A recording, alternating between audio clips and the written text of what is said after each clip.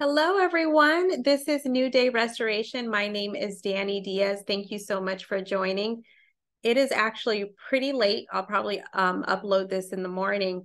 I usually don't shoot this late at night. I usually shoot in the morning, but tonight, just a little while ago, I was spending some time with the Lord. And I started to think about a conversation that I had with one of the women that I am coaching, and we were talking about unforgiveness. And as I was spending time with the Lord, I just began to remember the process that the Lord took me through to deal with the unforgiveness in my heart. I believe that God really approaches this with many of us in the same way during our stand. So I took some notes, and I'm hoping that this will help someone that is struggling in this area. You know, when we first come to standing, you've just taken like a huge blow. So it takes a while to get your bearings straight, and you're kind of all over the place. And if you really get before the Lord and allow God to do what he wants to do in you, then you are going to come face to face with dealing with some unforgiveness. So I'm just here to tell you, don't fight it. Just allow God to take you through the process, because there's so much liberty in unforgiveness. And it's something that is so necessary. So I've taken some notes. They're up on my screen, so I'm just going to read them to you. So the first step that he took me through was he chiseled the ice on my heart. So he begins to soften your heart. So God is able to do so much more when we're in a state of brokenness, because our heart posture is where it needs to be. We're humbled, and we're in a place of desperation. So he begins to soften your heart during this time. So the next step that the Lord took me through is he magnifies the offense. So when God is dealing with your unforgiveness, he no doubt is going to deal with the current offense, the offense of your spouse, but he's not only going to deal with your spouse, he is going to magnify all of the people that have offended you. Well, the ones that you're holding on to the offense. So the ones that you have not forgiven, he is going to magnify the offense. So God takes us through a process to forgive. First, he gives you a magnifying glass to observe the offense that caused unforgiveness and bitterness. He does this because many of us will sweep the incident under the rug and subconsciously hold on to the emotion that was attached to the offense. This is a straight up tactic from the enemy. You know, this is the devil. He makes you believe that the offense has not harmed you. So you go on with your life, never processing or surrendering the hurt to God. As God takes you through the healing process through standing, he pulls the offense from under the rug and magnifies it. Just because we don't talk about it doesn't mean that it's not there. Doesn't mean that it doesn't exist. I have a perfect example of that. So my parents, they divorced when I was 4 years old. I'm 42 now. So they divorced when I was 4, and my stepfather raised me, but my biological father and I have never really had a relationship. So from the age of 4 to now, I can say we've probably have seen each other 8 times. So that just kind of paints a picture of what our relationship is like. And I remember the Lord taking me through the process of forgiving. And the Holy Spirit highlighted my biological father. And I was really shocked by that, because I thought that I had forgiven him, because I never thought about him. I didn't get angry, when thinking about him. But the Holy Spirit began to minister to me, and I really started to realize that I had not forgiven my father, and I had not released that hurt and pain over to the Lord. So I was making decisions in my life that were a direct result of the hurt and the pain and the unforgiveness that I was holding on to, that I was ignoring, but it was still being reflected in my life, like in my relationships. I had this strong spirit of rejection on me, and especially in relationships, because of my biological father. So God really magnified that offense and made me deal with that. I actually reached out to my father and told him that I love him, that I forgive him. So he's going to do that with your spouse, and he's also going to do that with the other people that have hurt you in your past. So the next step that he took me through was he asked for accountability.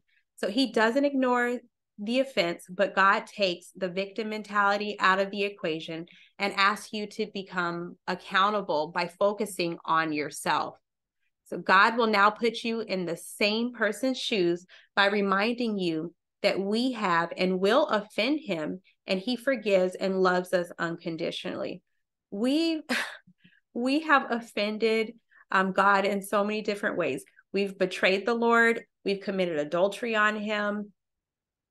We've placed idols above him, have denied him, and the list just goes on and on.